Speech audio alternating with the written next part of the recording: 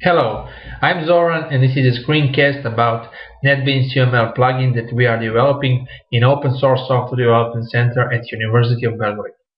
In this screencast I will show you early development preview of this tool, and we'll have a quick look at its design and source code. Note that the full source code of this tool is available on its project page at Java.net, so you can get it to try it for yourself. Here we have a palette with basic class diagram objects, which is class interface and enums. And for example, let's create a design of the class diagram tool itself. We have class diagram, we have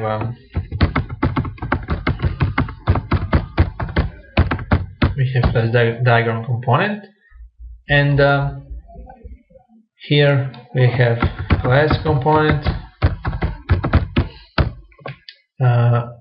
interface component, and enum component. Now let's create some relations. To create relation we use Control and drag, and we want is relation.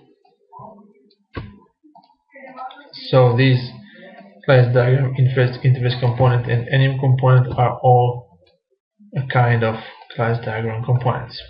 Next, let's create has relation, where we say that class diagram contains several class diagram components. If we take a look at the source code, here we see class diagram. We have name, components, and relation. Also we have method add component and add relation, and also remove component and remove relation. So we can add this here, name, and add field components, and add field relations, and also an add method add component,